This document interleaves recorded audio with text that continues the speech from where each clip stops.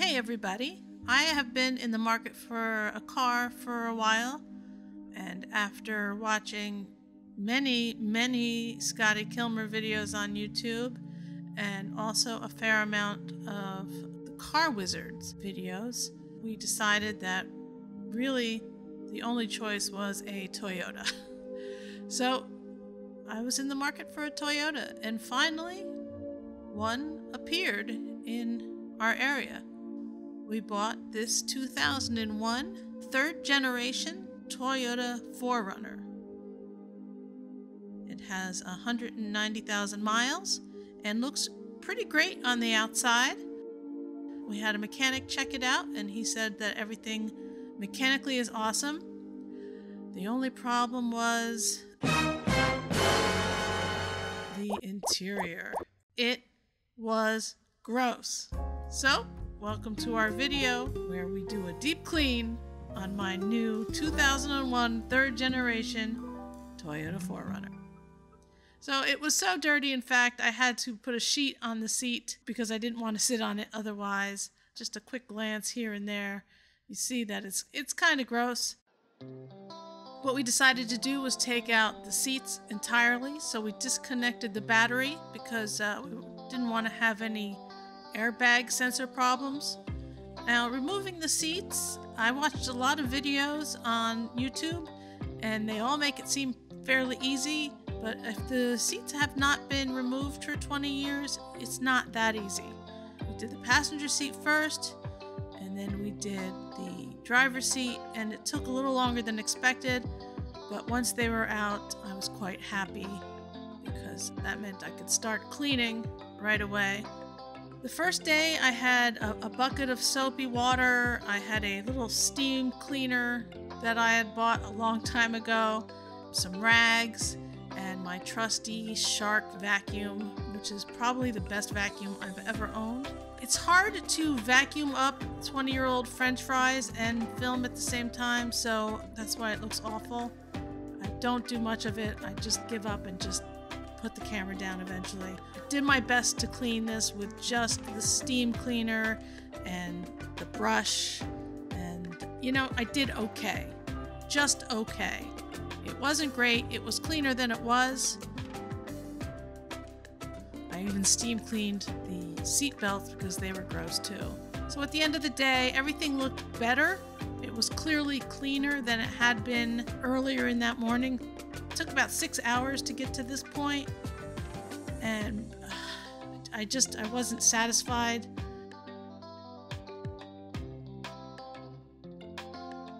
The seats looked cleaner, but not pristine, but they were okay. We went then and we power washed the mats because they were just gross. I wasn't going to scrub them. I just power washed them. The floor mats and the big mat for the back. I thought it was the only way to get it decently clean. And I think I was right. But we knew that things could be cleaner. So the next day, Dave went to Home Depot and rented us this life-saving machine. It was $29 for the day. We threw some of this spot remover into it, and I got to work on the seats. And so glad I did, because even after steam cleaning and scrubbing them and vacuuming them the day before, all of this disgusting shit came out of these seats. So yeah, you definitely, if you have upholstery and you haven't done this to your car in a while, you should do it, and you will be disgusted by what you find. It's really gross. I will tell you that the area on all four of the seats, the passenger, the driver's, and the back seat, the area that sits right behind your knees gets really disgusting. On every seat, it was disgusting. So there's a fun fact for you.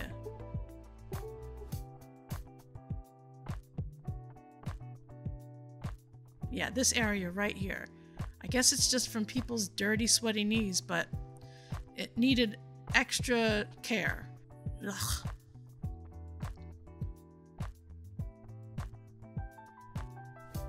So happy that we got this, that we rented this thing. So happy. It made such a big difference. I made another video because Dave used it on his Blazer. I'll link that up in the corner if you want to watch that. That's more of a how-to video, but you can see how dirty the seats were too.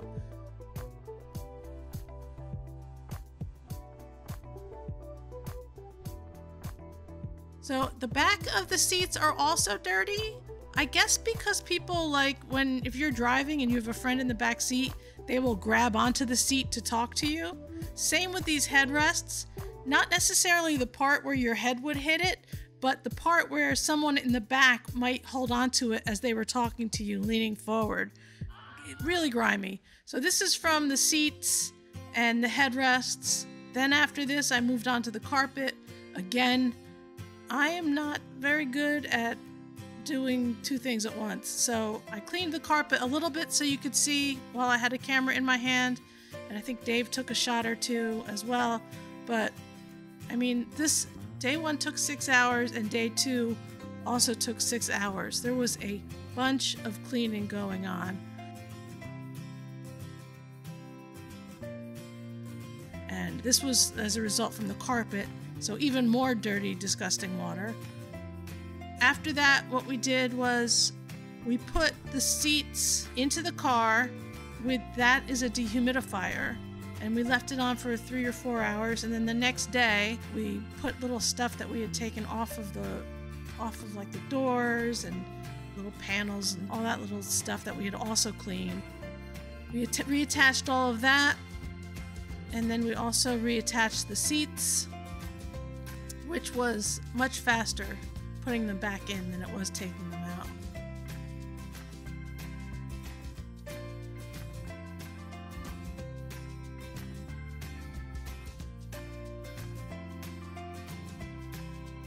Dave is a pro at this point, and I mean, look at that. Look how pristine they look.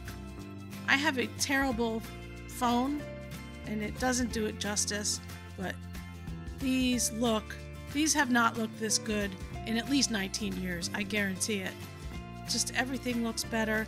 This carpet even got somewhat clean, not pristine, but better than it was. I just am very happy with how clean this car has gotten. We have a few more projects we want to do, or I want to do, with the car, and I can't wait to film them. Hopefully I'll have a tripod. But I want to build a platform in the back because it's only me and Dave and Maggie. So I don't really need any seating in the back. So I want to just build a platform, a safe place for Maggie to be. And maybe if we ever wanted to camp with it, we could sleep back there too. But that's my next project, is a platform. And also I'm going to try and paint this car. It's got a little rust that we have to fix, but I would like to paint it.